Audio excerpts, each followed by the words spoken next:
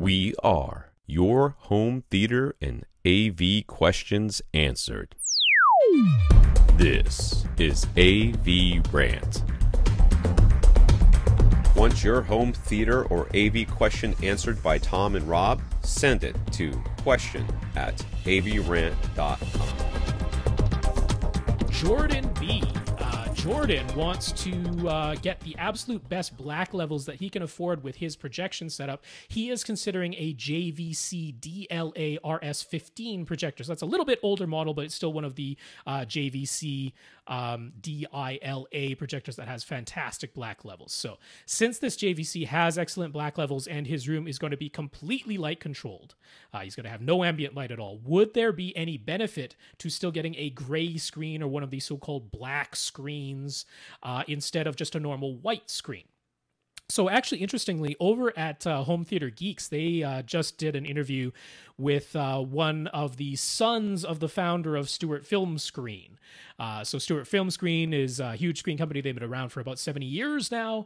And he actually talked a little bit about gray screens, and they have over at Stewart a new so-called black screen, which is all about ambient light rejecting. So first of all, on the black screens, those really are all about ambient light rejection. And you just said you aren't going to have any ambient light, so a black screen isn't what you need. Those aren't about increasing contrast from the projector or deepening the black levels for the projector outside of an ambient light situation where the ambient light is what is washing out your image. So they're about retaining a certain black level in an ambient light situation. Now, he mentioned that the gray screen that they developed was really in response to some of the early LCD projectors that had really poor black levels.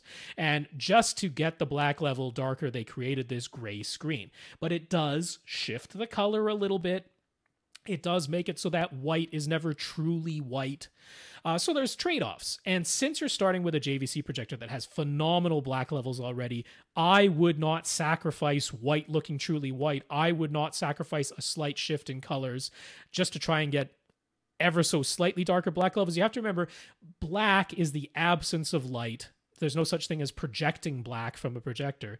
So black is however black the screen looks when the projector is off. That is the maximum black it can look. So that's why this so-called black screen or a really dark gray screen in a room that has ambient light makes sense. Now the screen is darker. That is the blackest the black a screen can ever look when something is projected on it. A white screen can only look as black as it does when the projector is off, but if you have ambient light, you're still seeing white, you're not seeing black, so that's as dark as it can get.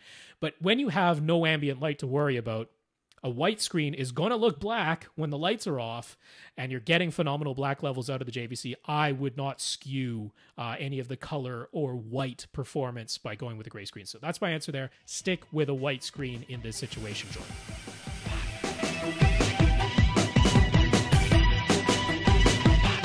Want your question answered? Send it to question@avrant.com.